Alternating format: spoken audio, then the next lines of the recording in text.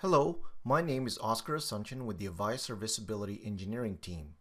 This video describes how to load a patch on a Communication Server 1000 call server using the command line interface.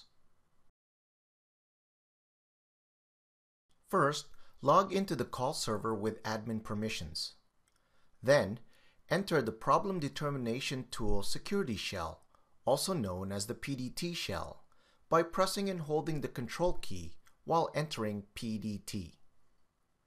Then, log into the PDT shell with admin permissions.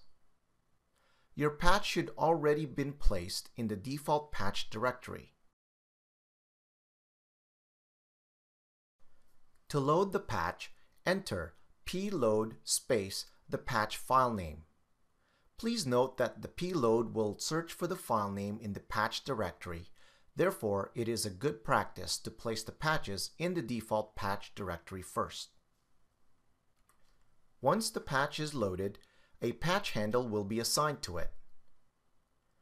We can display information about the patch by entering PLIS space the patch handle.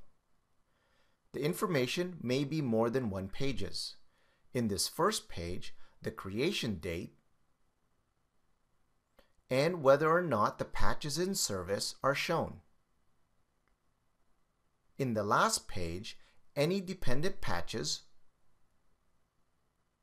and any special instructions are displayed. Now, the last step is to put the patch into service by entering PINS space the patch handle.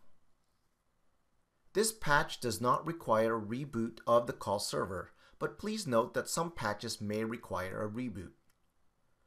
Please note that loading patches in your CS1000 system should be performed with the guidance of Avaya services. There are several steps to be followed, and this video only describes the loading of a patch.